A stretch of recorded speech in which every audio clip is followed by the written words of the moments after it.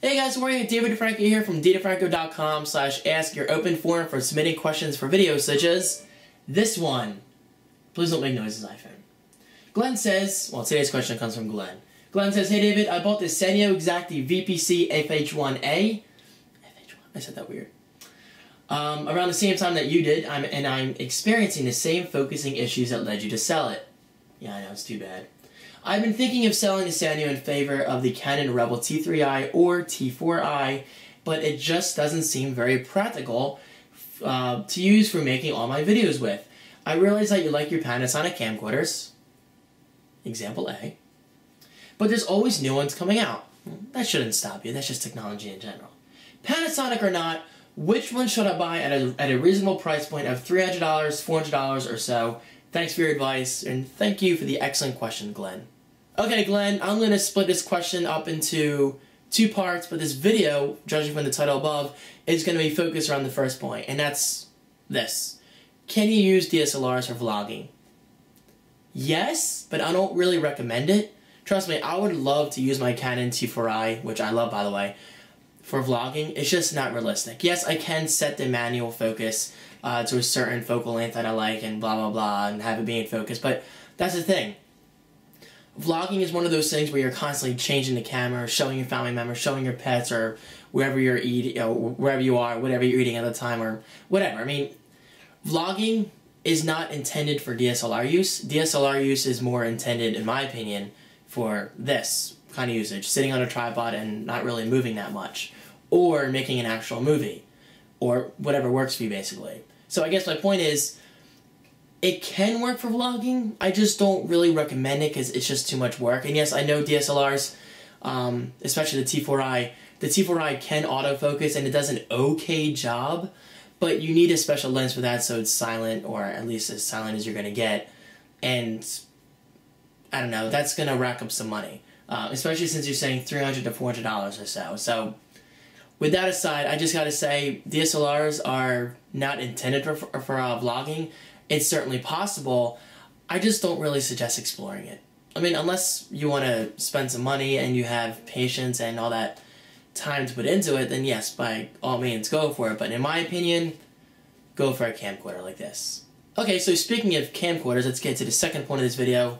And while you're asking, Glenn, I don't really know any exact model numbers to recommend right now because prices are always changing.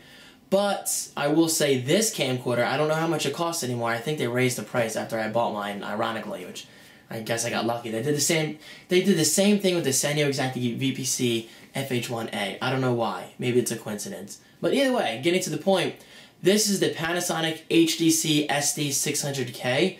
Whether or not it costs $300 to $400, I'm still going to link you below anyway, to the Amazon page, because I love this camcorder. It's amazing. White balance is okay here and there, but I have it set on a manual white balance now. That way it never changes again. And as you can see, I think it looks pretty damn good. And let's not forget, it is a camcorder. It's meant for hand holding. It's meant for, virtually instant, I don't want to say instant because there's no such thing as instant autofocus, but it's virtually instant autofocus and it does a great job. Overall, awesome camcorder. I just don't know how much it costs. I think mine cost around $400 at the time. It's just, like I said, prices can vary all the time on camcorders on Amazon. But with this camcorder aside, I will list at least two below within your price range that I personally would recommend. So check those out as well, I guess. But if you can, try to go for this well, I should say, they don't even sell this camcorder anymore. I just realized that. I think it's called the TM900K now, I believe. But either way, don't worry, I'll hook you up. Links are right below. Check them out. And that's that. I hope it helped you out, Glenn. And again, thanks for the question. Today's free audiobooks, and today is an Ask a Question video, is called The Digital Divide: Writings for and Against Facebook, YouTube, Texting, very interesting, and the Age of Social Networking.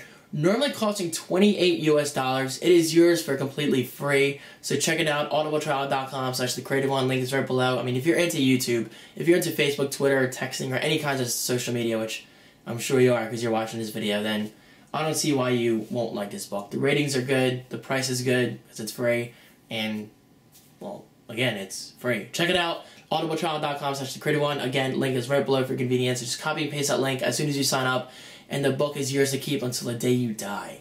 So as always, very special thanks to Audible for making that possible. And again, Glenn, thank you so much for the awesome question. I'm really glad I finally got to talk about DSLRs and vlogging and the camcorders I personally recommend. And speaking in terms of camcorders I recommend, be on the lookout for a website I'm going to be putting out in a couple months or so. I'm going to try to have it out before Christmas.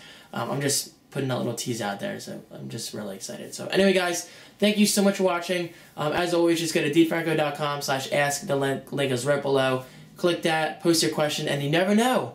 Maybe I'll answer your question and give you full credit in a future video, such as this one. So again, guys, thank you so much for watching. Have an awesome Tuesday, and I will see you in my next video.